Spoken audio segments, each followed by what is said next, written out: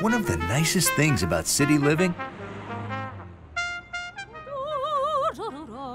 there's always music playing somewhere.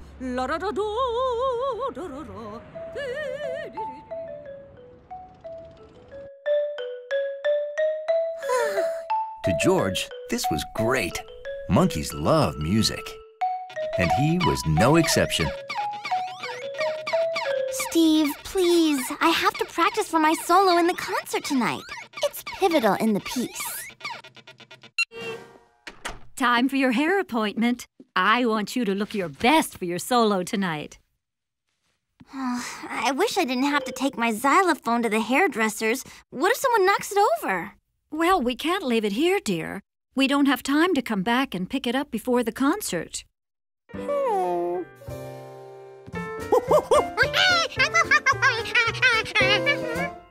You'll take my xylophone to school for me?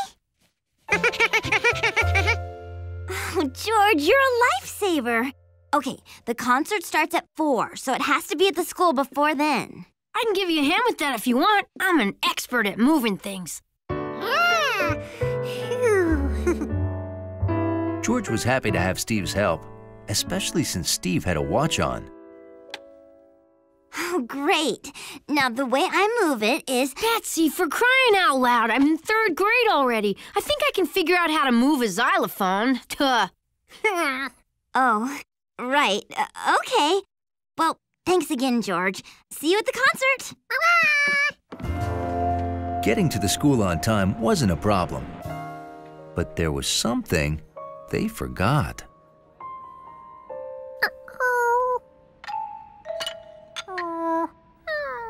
This was hopeless. George was never going to figure out how to put on those keys. This key had a number on it. And so did that one. What if 8 wasn't the place to start? Maybe number 1 came first, like in counting.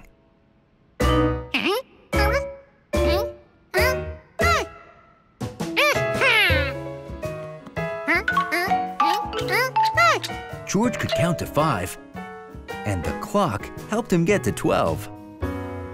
1, 2, 3, 4, 5, 6, 7, 8, 9, 10, 11, 12.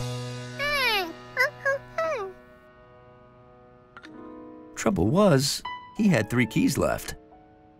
All right, stand in front of the risers. I want to get a group photo.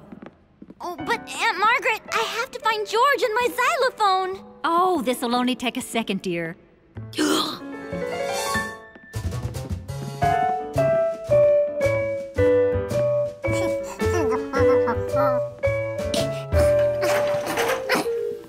Where did those last 3 keys go? George couldn't count to 15.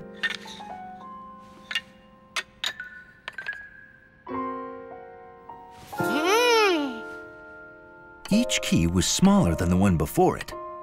Maybe... Oh!